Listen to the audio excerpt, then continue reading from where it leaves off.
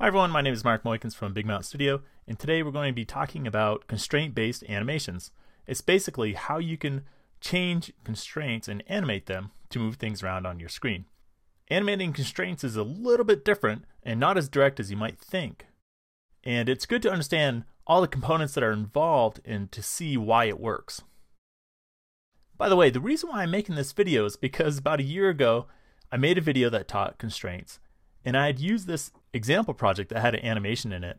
Well, a viewer asked about the animation, and I replied that if we get enough likes, then I'll make a video. And this comment got enough likes. So, sorry for the long delay here, Anton. He probably hates me. He probably unsubscribed from my channel. But I didn't revisit this comment until recently when someone else had commented on this video.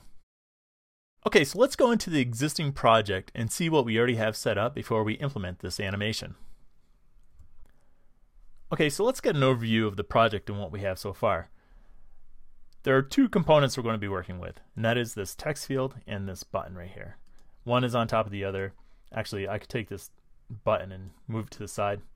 And as you can see, they're a little bit customized because this button here, for example, is using a uibutton_x class, which is over here. And these two classes right here are custom implementations of controls where I basically gave them more properties to operate from. So as you can see here, it's just a UI button, and I made them designable. And what that does is it takes these properties that have IB inspectable on them and allows you to see them in the attributes inspector and change them, and then you can see the effect on the storyboard. So for example, this UI button, if I come to the attributes inspector, you can see these different properties that it has. And this button is 44 by 44. So if you give it a corner radius of 22, it makes it look like a perfect circle. And then I gave it a border width and a border color. So it's a little bit customized. And same with this text field right here too. You'll see these custom properties up here in the corner. And it's also 44 by 44 right now. And I give it a corner radius of 22 to make it circular. And I also changed the border style so it doesn't have its own line around it. And there's one more thing I want you to pay attention to here, because this is important, is that this text field right now has a constraint, so it is aligned to the center of the screen. Because what we're going to do is we're going to animate the width of this text field and make it wider. And if you have it aligned to the center, then it'll expand to the right and to the left at the same time. So that's important. And there's one more thing that's important too that makes this work. If you notice from the animation, the button also moved with the text field. It didn't stay in the center. And that's because there's a left constraint. Like if we take a look here. Not a left constraint. I don't know what I'm saying. It's actually a trailing constraint is what I meant. So it is aligned.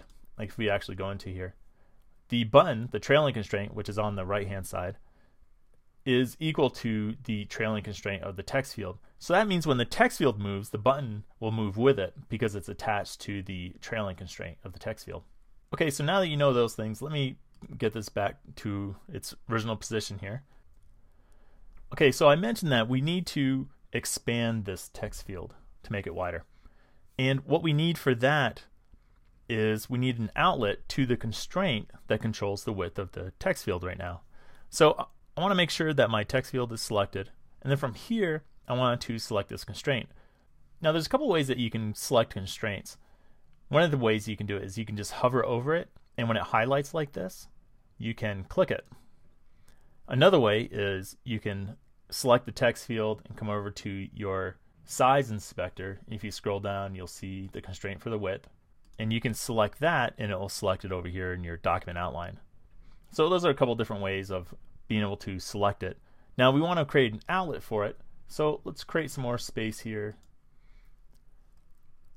And what I'll do is I'll just right click it from here and drag it over into my view controller, and then create an outlet for it here.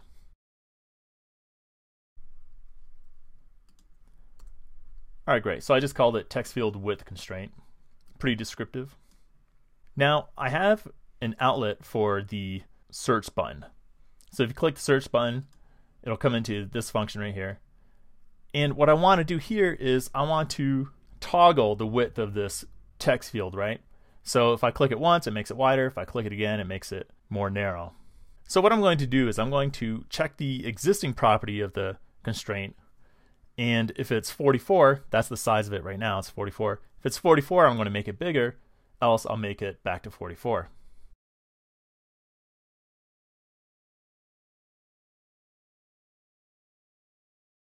All right, there we go. There's another way I could write this if statement and change its value, but for the purposes of this video, I'm just going to make it simple like this so it's easy to follow. Okay, so let's run the project and see what happens.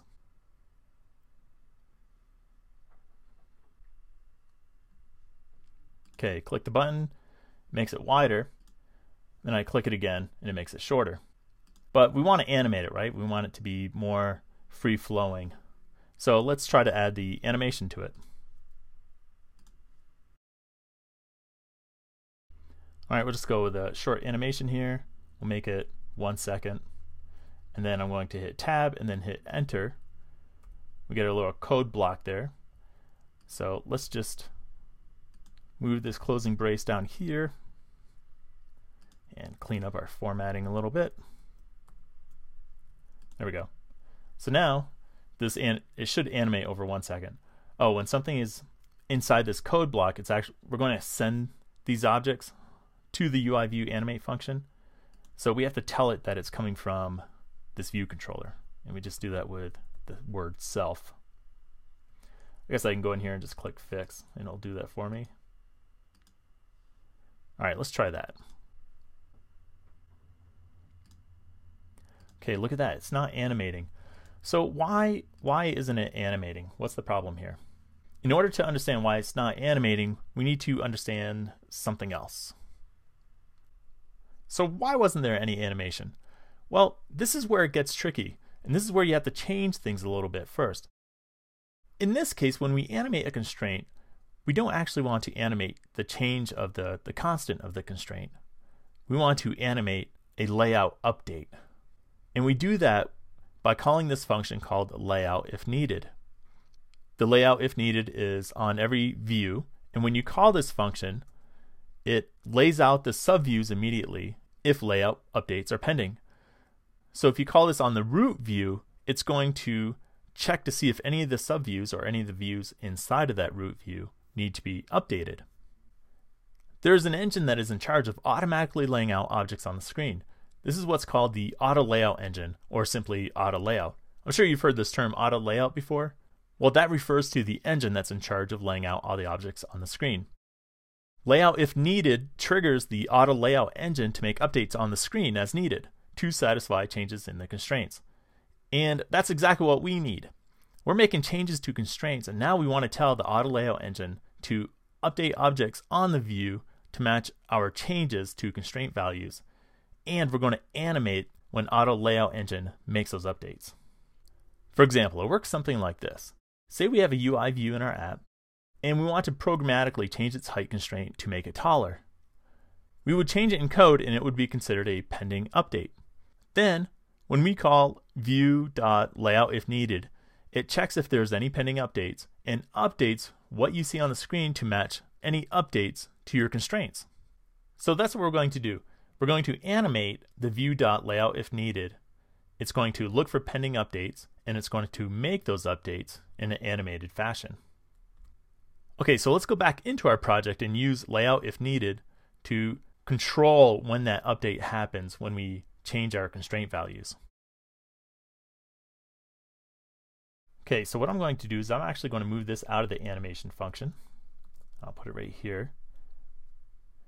And then inside of animate, that's what I'm going to call layout if needed. Okay, let's try it now and see how it looks.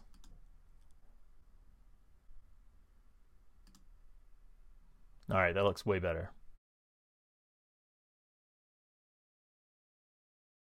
Okay, that's it.